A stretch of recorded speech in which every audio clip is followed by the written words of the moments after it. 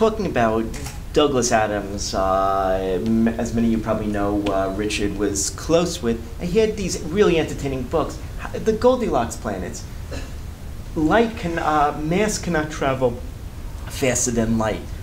Do you think it will ever be possible, since many of these Goldilocks planets are light years away, do you think it will ever be possible to future generations to make it? I think that if we ever discover life elsewhere, it will be much more likely to be by radio than by physical visitation. Because radio waves travel at the speed of light, and physical bodies, it's unlikely they can travel anywhere near the speed of light. But so, no, I think it's very unlikely that we would be able to travel further than the solar system, unless something is very wrong with our present understanding of physics, which of course it may be, and that would be very exciting.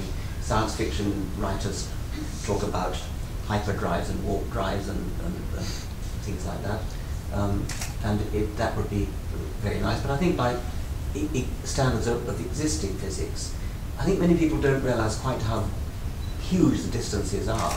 There's a lovely illustration in a children's book, which I've used from time to time, and it's something that I think teachers can do with children. You get a soccer ball, and you put it in the middle of the field, and you say that's the sun.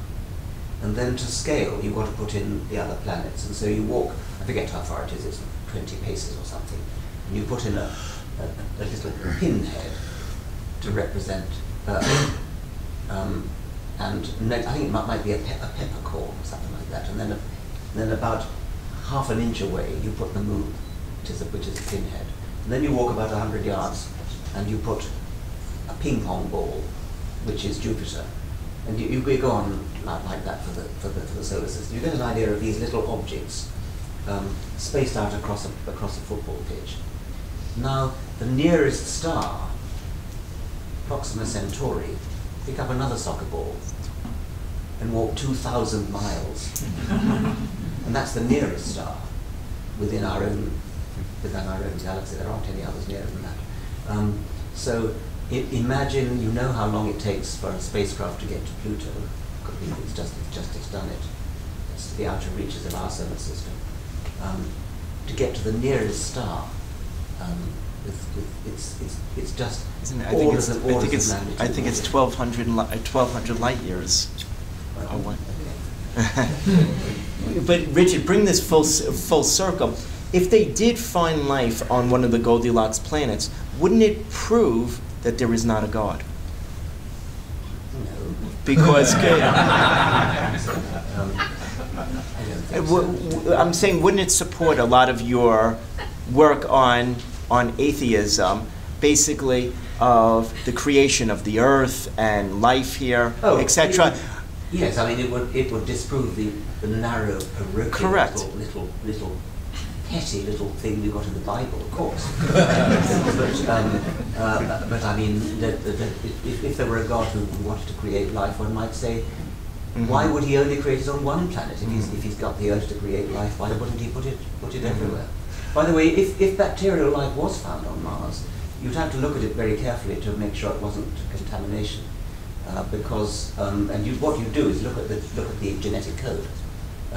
If it's got DNA, especially if it's got DNA with using the same triplet code, 64 triplet code, that would almost certainly mean, indeed, I'll leave out the almost, that will certainly mean that it's cross-contamination. And that's not impossible, because we know that there are some meteorites that have landed on Earth which came from Mars.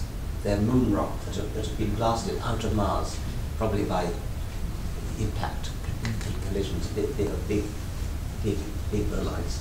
And they've hurtled around and finally ended up on Earth. And we know that from the chemical composition of these meteorites.